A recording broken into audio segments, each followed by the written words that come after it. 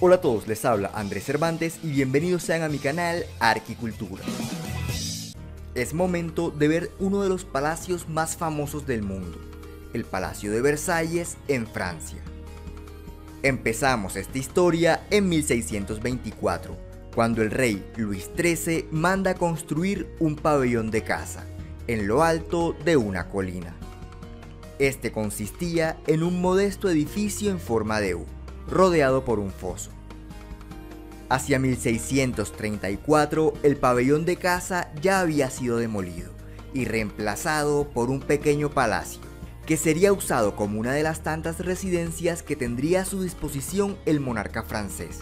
Por la forma en U del palacio se genera un patio en medio, llamado patio de mármol.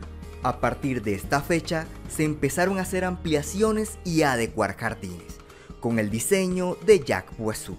Estos jardines serían fuertemente modificados en el futuro, pero marcaron los ejes principales que se mantienen hasta la actualidad. Luis XIII murió en 1643 y su heredero, Luis XIV, solo tenía 5 años de edad. Su madre, Ana de Austria, estuvo como regente hasta la coronación de Luis XIV, en 1654. En 1661, Luis XIV le asigna al arquitecto Louis Le Bourg la ampliación del palacio, con la prolongación de 2 nuevas salas encuadrando una explanada, llamada Patio Real. Y para superar el desnivel, se construyó una plataforma circular inclinada, con 3 caminos para el acceso. Mientras la jardinería quedó a cargo de André Lenôtre, que adecuó toda esta zona con jardines, un invernadero para naranjos al sur, aprovechando la pendiente del terreno. Y además la Casa de las Fieras, un pequeño palacio con forma octagonal, rodeado de patios con animales de todo el mundo. Los visitantes podían apreciarlo todo desde arriba, caminando por un balcón perimetral en el edificio central. En 1664 se inauguró el palacio, pero las obras en los jardines continuarían, todo bajo la dirección de Lenôtre. En 1665 se hizo un laberinto en los jardines. En 1666 se termina en el centro del jardín el parterre y el estanque de la Tona, y también la arboleda de la Estrella. Por esta época se hizo una gran zona verde, llamada Alfombra Verde, flanqueada por estatuas y jarrones. En 1667 se inicia la excavación del Gran Canal, de 2 metros de profundidad. En 1670 se terminó la Gruta de Tetis, un edificio rectangular con 3 nichos en su interior, para instalar un grupo escultórico, que hace alusión a Apolo y las ninfas. El verdadero uso de este edificio era disimular un estanque en la parte superior, que contribuiría al funcionamiento de las fuentes, el cual veremos más adelante. El rey deseaba ampliar el palacio aún más, encargándole nuevamente esta labor a Louis Le Bourg. Ya en esta época se había logrado construir simétricamente 2 apartamentos, uno al norte para el rey y el del lado sur para la reina, conectados a través de una terraza. Pero este año el arquitecto murió y las obras continuaron bajo la dirección de François d'Orbay. Volvamos a los jardines. Tenemos ahora, en 1674 se hicieron los parterres de agua, 2 grandes estanques ante la fachada occidental del palacio, y se remodelaron los parterres norte y sur a los lados. También se hizo la arboleda del Teatro de Agua. Al otro extremo de la Alfombra Verde se instaló la Fuente de Apolo. En la esquina del jardín, el Estanque del Espejo y la Isla del Rey. En 1675 se hizo la Arboleda del Encélado y la Arboleda de la Fama, después llamada de las Cúpulas, y además la Arboleda de las 3 Fuentes. El Palacio de Versalles fue el favorito de Luis XIV y su antecesor, por lo que poco a poco muchas actividades importantes del gobierno fueron desplazándose hacia Versalles, lo que significaba que debían hacerse nuevas construcciones. En 1678 se le encargan las obras al arquitecto Jules Mansart. Una de las primeras intervenciones fue el cierre de la terraza para hacer un gran salón, que veremos más adelante. Así como esta, muchas obras empezaron a realizarse en el palacio. En 1679 se inicia la construcción del ala sur, también llamada ala de los príncipes, incluyendo 3 patios en medio. Y al norte una fuente, que más adelante tomaría el nombre de Fuente de Neptuno. También la arboleda del Arco del Triunfo, que incluía un arco de triunfo metálico, el cual ya no se conserva. Este año además se terminó el Gran Canal, y en torno a este muchos más jardines. Mientras en el Gran Canal fue puesta una flotilla de barcos. Con el tiempo, el prestigio de Versalles hizo que desde toda Europa los reyes quisieran tener barcos circulando por el Gran Canal de Versalles. Pero estos barcos extranjeros solo permitieron que los franceses pudieran obtener secretos navales de sus vecinos, principalmente de los ingleses. La otra función del Gran Canal está relacionada con el sistema hidráulico. El agua era bombeada desde un estanque cercano hasta la cima de la gruta de Tetis. Con la diferencia de altura y la reducción paulatina del espesor de las tuberías, podía conseguirse que solo con gravedad funcionara la fuente.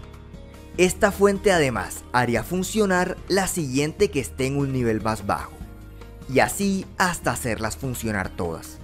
Finalmente, el agua terminaría en el Gran Canal, y desde aquí bombeada nuevamente hasta la gruta de Tetis.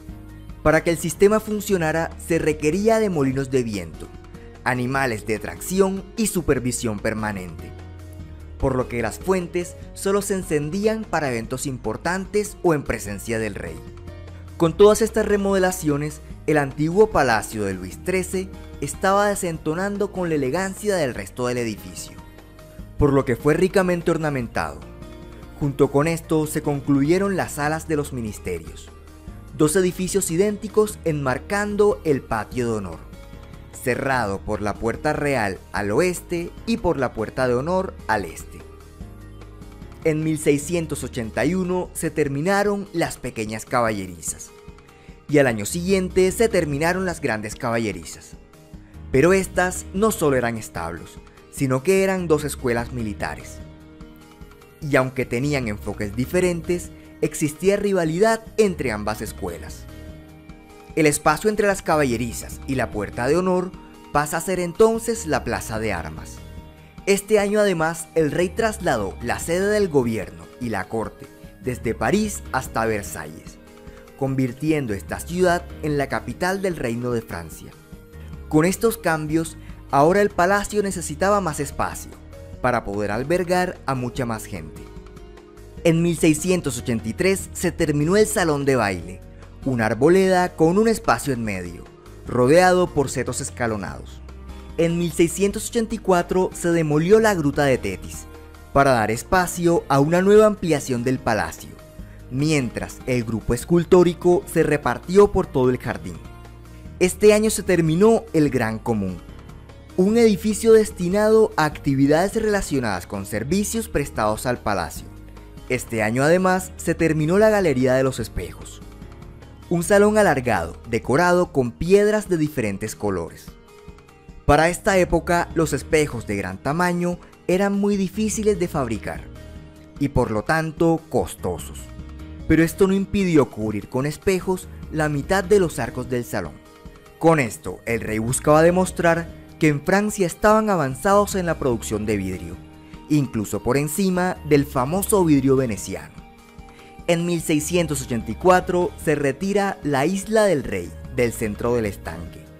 En 1685 se hizo la arboleda de la columnata, una arboleda con un espacio circular, bordeado por una arcada y una serie de fuentes. Este año, para compensar la pérdida de los depósitos de agua sobre la gruta de Tetis, se construyeron unos nuevos y más grandes depósitos de agua al norte del palacio. En 1686 se remodeló el invernadero de los naranjos y sus jardines. Con la sede del gobierno instalada en Versalles, la vida en el palacio se volvió muy ajetreada, Así que para tener un lugar íntimo donde la familia real pudiera descansar, en 1687, sobre un edificio previo fue construido el Trianón, un palacio rodeado de fuentes y jardines. El Trianón se conecta al Palacio de Versalles a través de la Avenida del Trianón, pero también se podía llegar hasta él en bote por medio del Gran Canal. En 1689 fue terminada el ala norte, ocupando el lugar que tenía la fuente de Tetis. En 1709 se instaló una fuente en este espacio, y por la forma que toman los chorros al unirse, este lugar fue llamado Arboleda del Obelisco. En 1710 se terminó la última de las obras iniciadas por Mansart, la Capilla Real, aunque el arquitecto murió poco antes de la conclusión de la capilla. Antes de seguir, es momento de ver un detalle más en los jardines. El paisajista André Lenot trazó unos ejes imaginarios para enmarcar diversos elementos, haciéndolos parecer del mismo tamaño. Además, por las inclinaciones del terreno, la perspectiva es dinámica. Iniciando en la terraza superior, no se logra ver nada más que los jardines lejanos. Luego solo se logra ver un cuadrado de césped, y al fondo la fuente de Apolo y el Gran Canal. Después aparece de repente ante el observador la fuente de Latona. Y si se sigue avanzando, se descubre que ese cuadrado de césped realmente es un gran rectángulo. Y finalmente se llega hasta la fuente de Apolo ante el Gran Canal. En 1715 muere Luis XIV y le sigue Luis XV, que solo tenía 5 años. Durante sus primeros años se encargó de todo su primo segundo, Felipe de Orleans, como regente, que volvió a mover la corte y la residencia del rey hacia París, hasta 1722, cuando estas actividades volvieron a establecerse en Versalles. En 1742, Ange-Jacques Gabriel es nombrado como primer arquitecto del rey, por lo que es el encargado de hacer todo tipo de ajustes que se requieran en el palacio. En primera instancia, la gran mayoría de esas intervenciones fueron en los espacios interiores y afectarían muy poco la apariencia externa del palacio. Entre las nuevas construcciones tenemos el pequeño Trianón, un modesto palacio gestionado por Madame de Pompadour, amante del rey. Ella buscaba tener un espacio mucho más íntimo por fuera del Trianón, ahora llamado Gran Trianón. Sin embargo, ella solo pudo contemplar algunos edificios auxiliares, ya que el pequeño Trianón solo fue terminado hasta 1768, después de su muerte.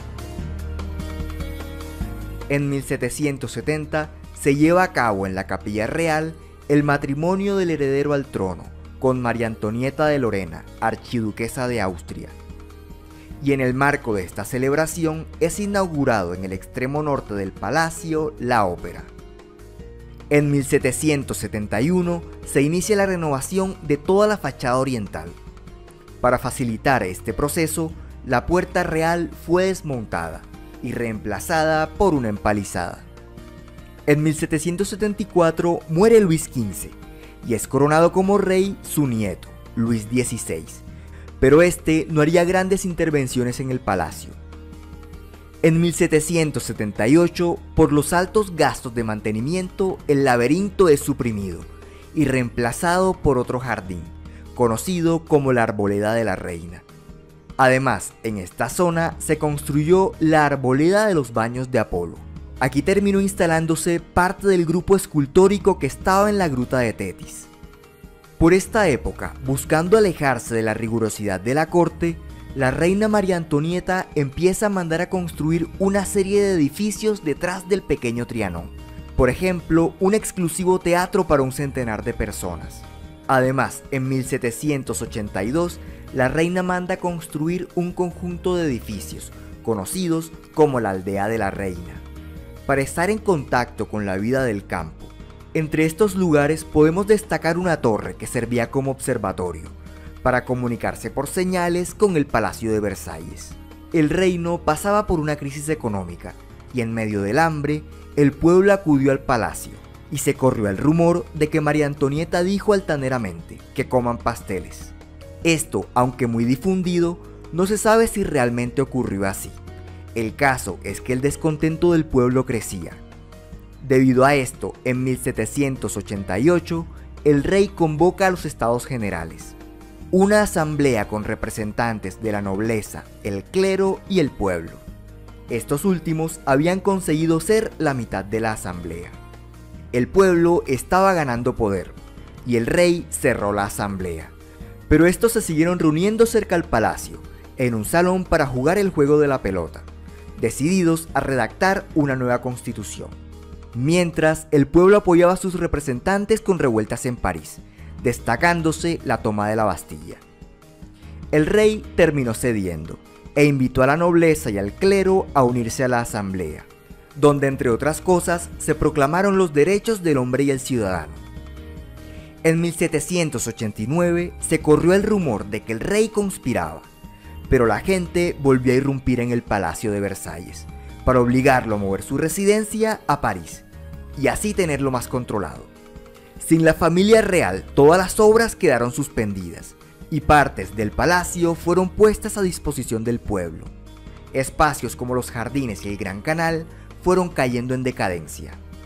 En 1791, la Asamblea aprueba la Constitución, quedando Francia como una monarquía constitucional.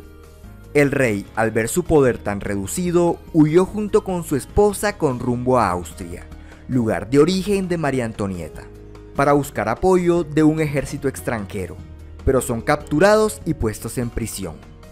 Y antes de esperar las represalias de Austria, la Asamblea les declara la guerra, mientras Napoleón Bonaparte empezó a figurar como militar. En 1792, la Asamblea termina retirándole todo el poder al rey y convocan elecciones para un nuevo parlamento, en su mayoría miembros del partido jacobino, encabezados por Maximiliano Robespierre, el cual suprime la monarquía, proclama la república, el rey y la reina son juzgados y finalmente ejecutados. Por esta época, los restos de las plantas ornamentales de los jardines del palacio fueron arrasadas y se usó el terreno para cultivar. También se desalojaron a todos los habitantes del palacio, dejando únicamente al personal estrictamente necesario para la vigilancia y el mantenimiento. A partir de aquí, el nuevo gobierno empezó a regir con el miedo, ejecutando a todo el que se opusiera. Esto terminó con Robespierre guillotinado y una nueva constitución en 1795.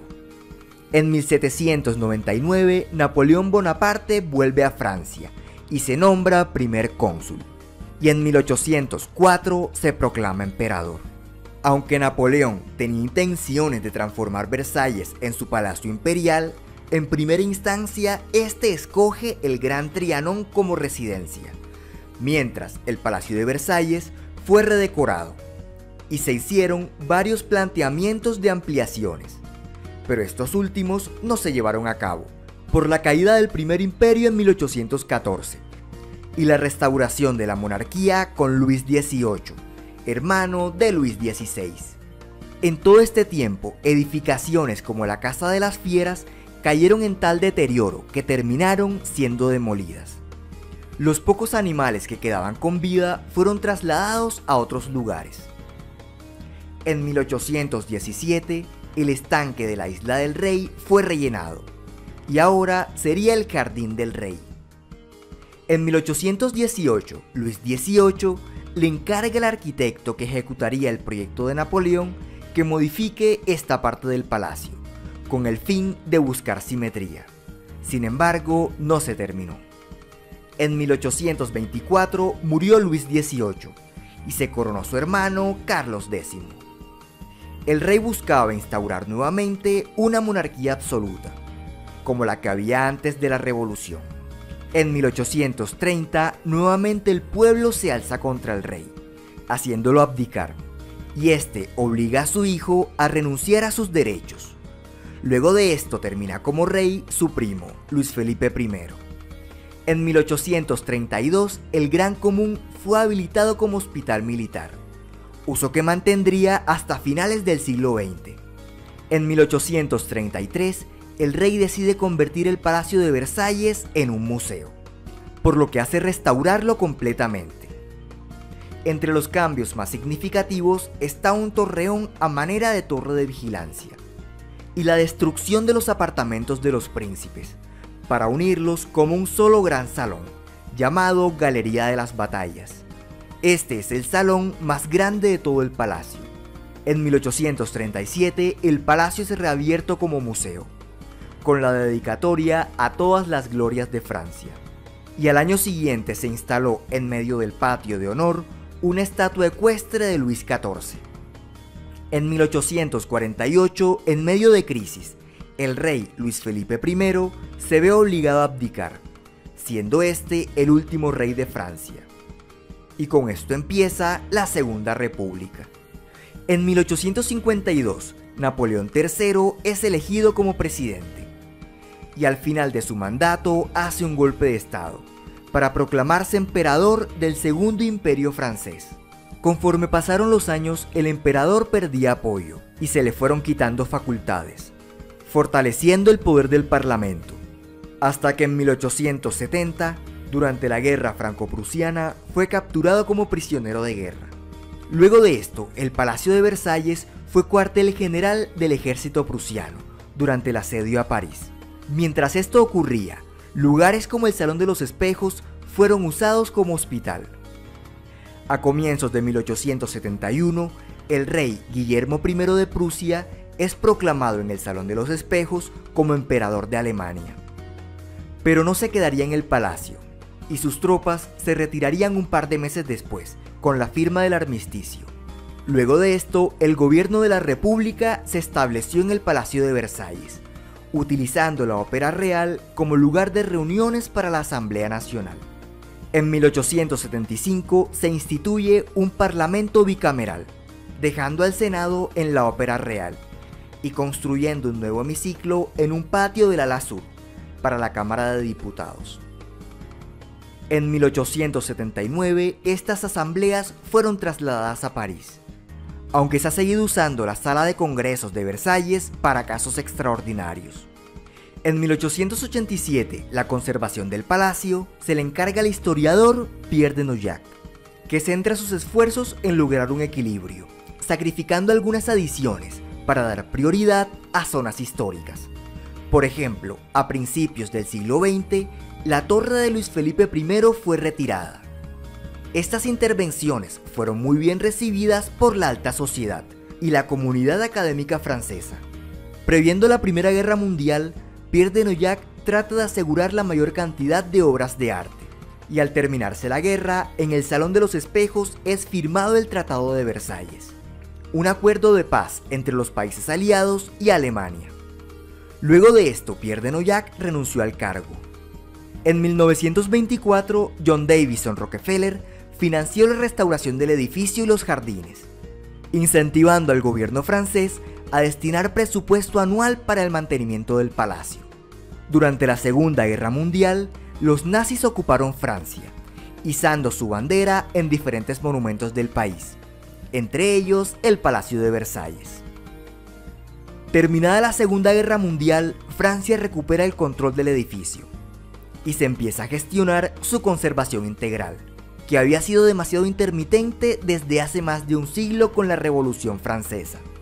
Por último, desde 1979, todo el complejo es considerado como Patrimonio de la Humanidad por la UNESCO, bajo el título de Palacio y Parque de Versalles.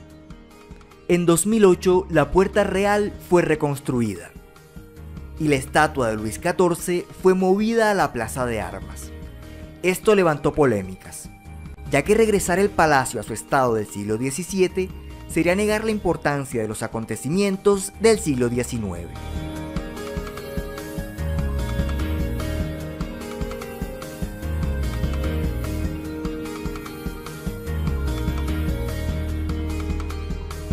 Y bueno, esto ha sido todo por hoy. Si te gustó, no te olvides de darle like y compartir con tus amigos. Y para que no te pierdas próximos contenidos, suscríbete a mi canal de YouTube y sígueme en las redes sociales de Facebook e Instagram. Les habló Andrés Cervantes, hasta la próxima.